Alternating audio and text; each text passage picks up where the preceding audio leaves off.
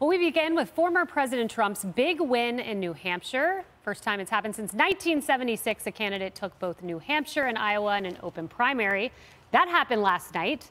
But the media, they had a rather interesting decision to double down on not showing President Trump's victory speech in full. Hello, everyone. This is Outnumbered. I'm Kayleigh McEnany here with my co-host Emily Compagno and Harris Faulkner. Also joining us, former GOP gubernatorial candidate and host of the Tudor Dixon podcast, Tudor Dixon, and former Biden campaign surrogate, Kevin Walling. Well, the former president took to the stage last night to celebrate his win over Nikki Haley. We are going to win this. We have no choice. If we don't win, I think our country is finished. I do. I believe our country is finished.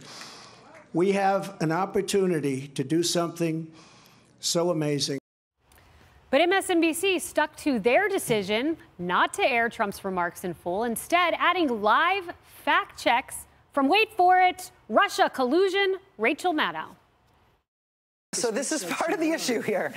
So Donald Trump saying that he won New Hampshire not only in previous primaries, but that he won New Hampshire in the general election is not true. So the former president has opened his remarks tonight once again by proclaiming falsehoods. This is what makes it hard to take his pronouncements live.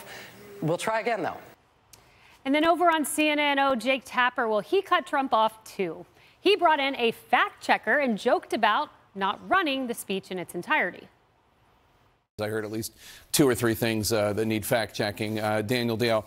All right, Daniel Dale, if we'd run the whole speech, maybe you would have had more to do. But did the ever-present fact checker, Daniel Dale, did he fact check these tall tales from President Biden? My education for real in the black church. And that's not hyperbole, it's a fact. I had the great honor of being arrested with our UN ambassador on the streets of Soweto. Matter of fact, for 4 years, I was a full professor at the University of Pennsylvania.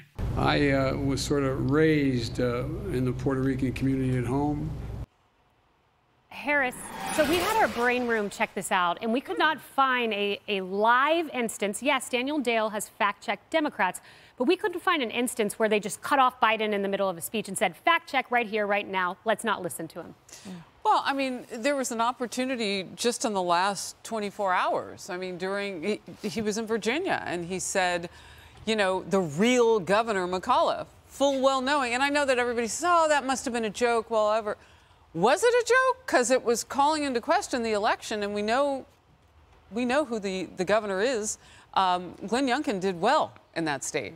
So, I mean, he gets a pass. We understand that. But here's the bigger question. When he talks about the border, those are lies, too. And they are welcome to fact check anytime they would. The border is open. And every time he says it's not, we should then turn our cameras on the border live side by side with them. And every network should do that. While he's speaking, show the border. Yes, because just last week he said it's been this way for 10 years. We showed you the chart last week. It has not. It's gotten significantly worse on his watch.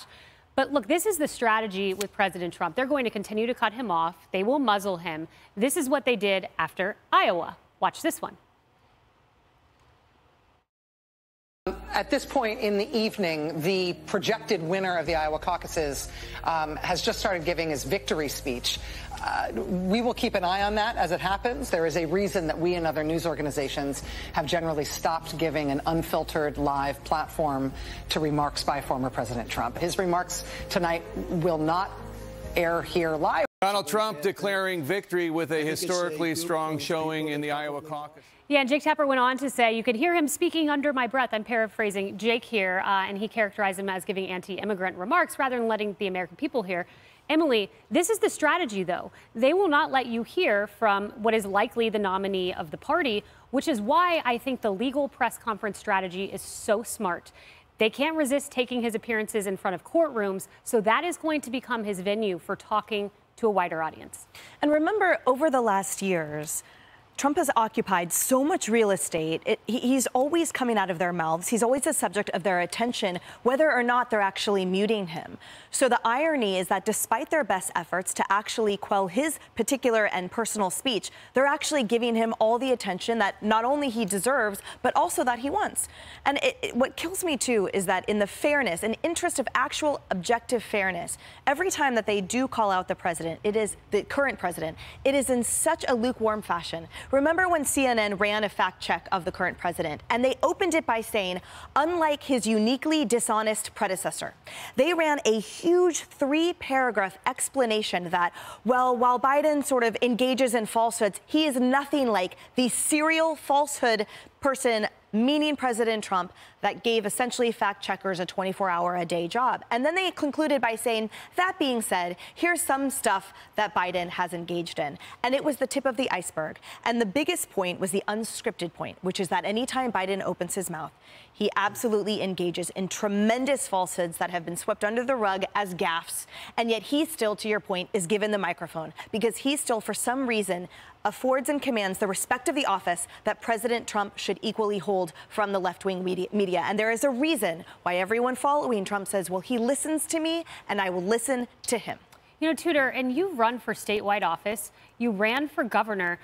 What do you do if your local media just blacks you out and says, no, we black out on Tudor Dixon, you can't hear from her? Well, I personally sort of love this approach because I see them doing this, and I think anytime you ban someone from seeing something, they want to see it more. Yes. They get more excited. And Trump has a unique political movement that is more old school, where people are passing pamphlets and talking, you know, so that makes them even more likely to say to their neighbor, hey, have you seen what they're doing to him? There's something up with this. Why do they want to hide him from us? And so I think it gives him power. I think they're feeding right into him, and they don't even realize it. It makes me sort of sit back and chuckle at how silly they are. Yeah, it could backfire for sure. I want to play the deputy campaign manager of the Biden campaign, Quentin Fulks. He has had some really interesting tall tales. There were no live fact checks. There were when he came on Fox News, but watch this.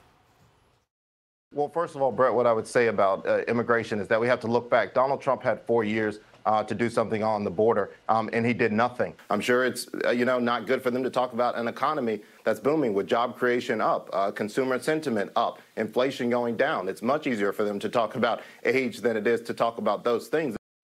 You know, Bret Baier challenged him with some of the facts about the border. But in that second interview, he literally said, we talk about his age to distract from the booming economy. Tell that to the 30% approval rating for Biden on the economy and the 70% who say it's not booming. Listen, Kayleigh, I'm a Democrat on this couch. I think we should take Donald Trump live in all of his conversations, in all of his speeches, because I think, as we saw last night from New Hampshire, instead of actually extending a hand to Nikki Haley supporters, independents, he doubled down on vitriol targeting her. That was not a general election speech. That was a primary speech. And I think he did more harm focusing on Nikki Haley and not on the general election. So I spoke out clearly about this to Fox News Digital earlier this week. The former president is newsworthy. Now, you can do fact checking on the current president, the former president, but you shouldn't not take him live because, again, he is newsworthy and people should be able to see what he is saying. Right. The presumptive nominee of a party. 100%. And it's very simple. The American people, they get a vote. Let them hear. Let them make the decision. Not Jake Tapper, not Rachel Maddow. Hey everyone, I'm Emily Campagno. Catch me and my co-hosts Harris Faulkner and Kayleigh McEnany on Outnumbered every weekday at 12 p.m. Eastern, or set your DVR. Also, don't forget to subscribe to the Fox News YouTube page for daily highlights.